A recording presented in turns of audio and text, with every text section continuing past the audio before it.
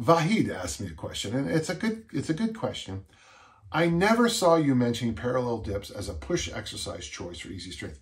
Good reasons. On the face of it, it's a good compound body weight movement that can be done weighted. Is there a reason you have not mentioned it in your examples?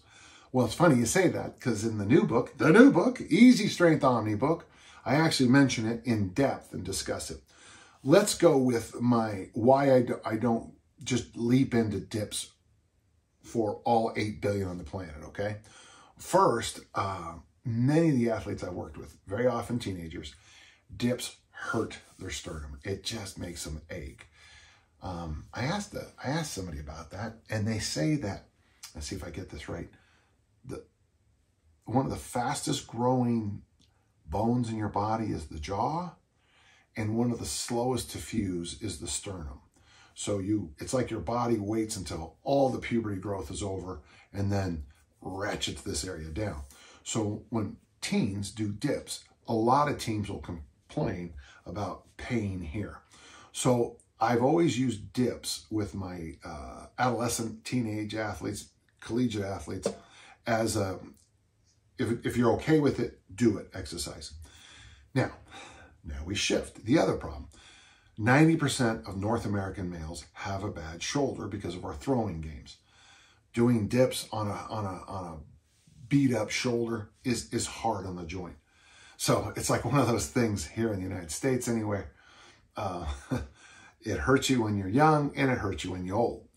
Having said that, I think there's magic in hypertrophy with the dip, the handstand push-up, and the back squat.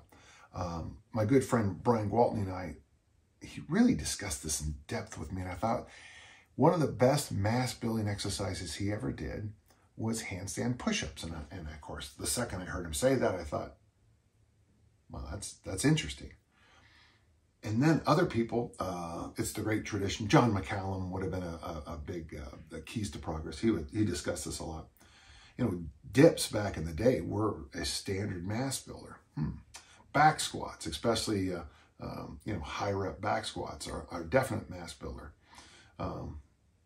You probably could put together a pretty good hypertrophy program. You know, I think in the book I call it Mass Made Even Simpler. You do dips, high rep back squats, eat lots, sleep lots, and only train twice a week. But on those 2 days you're lifting, you really go for it. Lots and lots and lots of high rep squats. Yeah, so it's simple, folks. It's not easy.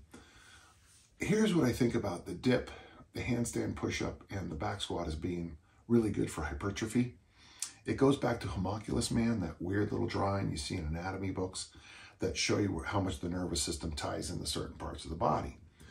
You know, and you'll always notice homunculus man's hands are huge because we are so tightly wired to our hands. You know, as a human person, I don't even think we're aware. It's funny, I think our eyes and our hands really are the keys to so many things. And I mean, I'm not the first to think of this, especially with making tools and utilizing tools. It's hands and eyes. So with those 3 exercises I told you, it would seem to be good for mass building hypertrophy, body increases in lean body mass, is you don't really have a grip. Yeah, I mean, you're holding on to the ground like this, but you're not squeezing it. Yeah, you're holding on to the bar for the dip, but you're really, I mean, I just wedge my hand in there and I can have my fingers relaxed. And the reason I know that is because I did some the other day. And I can do my dips with my fingers like this.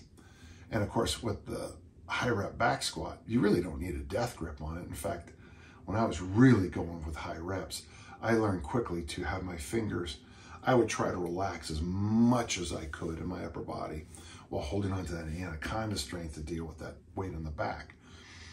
So the answer would be, I have a lot of respect for dips. I think dips are good, but then I have to have the asterisk here. Asterisk, read the bottom of the page. It hurts a lot of teenagers. It hurts a lot of North Americans. So if I program that, very often one of the first, if I'm doing something like online with a person emails, that'll kick back. Within an hour, I'll have to come up with something else instead of parallel dips because of the number of injuries with North Americans. So it's a great exercise, has the asterisk, and I think it's great for mass building.